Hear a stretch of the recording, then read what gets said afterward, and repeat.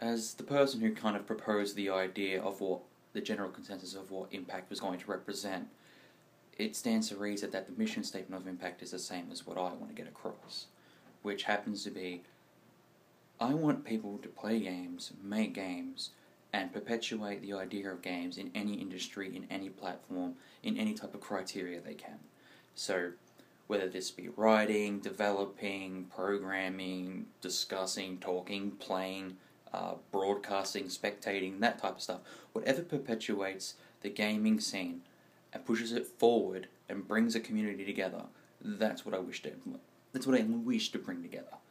That's the focus of what Impact is. But that's relying on the individual of one person, their response, like their actions, making a ripple within the scene, and just seeing how far that can take them.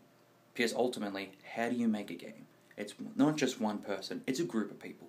If you make one game on your own, you're pretty damn impressive. You're end of the league. You're very skilled in what you do, but you're also making a very particular type of game, which is awesome.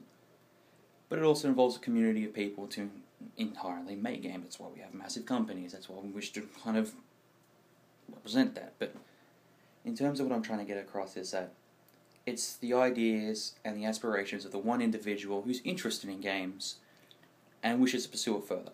If they don't, that's fine. It's just let's see how you do. Just try it out and take it from there. And Impact, our site, is a good way of going about that. With our industry experts and those who are doing the course as I am, these are the stepping stones, and we wish to see you along the way.